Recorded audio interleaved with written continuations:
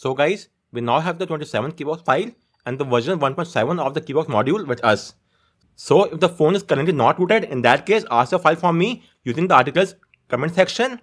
So drop in your request over here in the comment section. I will then email you the file personally. Once you've got the file, place the file onto your phone, and then simply you will see on your custom ROM, go to settings, then go to spoofing section, and from there, first off remove the current file, tap on delete. Now load the new file, Keybox file. It's not loaded. Also verify that the PIF should be enabled and update to the latest build of PIF as well.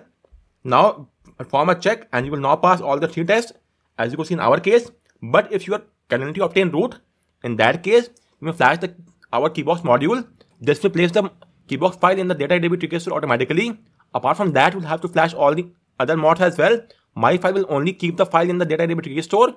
It will give you a new unrevoked file. But apart from that, there are a few other files will flash as well. So let me show you. In case of, let's say, Magisk, you have to flash these files. LS post is optional, but the Shamiko is required plain integrity fixed or fork. Then Suggest Assistant is required tricky store. Apart from that, you will also have to install the tricky store web UI add-on module. Then after that, install the case web UI app and then get the PIF.json file. Then after that, carry out all the tasks. But in my case, the module will only give you a new Keybox file and place the file inside the DataDB tricky store over here. This will save you this step. So simply flash the module and get the job done. Or if your phone is currently not currently rooted, in that case, simply load the file and place the file inside your phone as I've shown you earlier.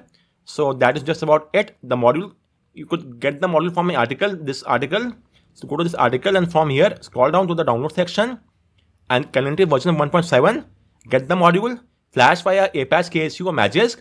And apart from that, also flash all the other mods as shown in this article. And that is it. So if you have any query, let me know in the comment section. And thank you for watching the video.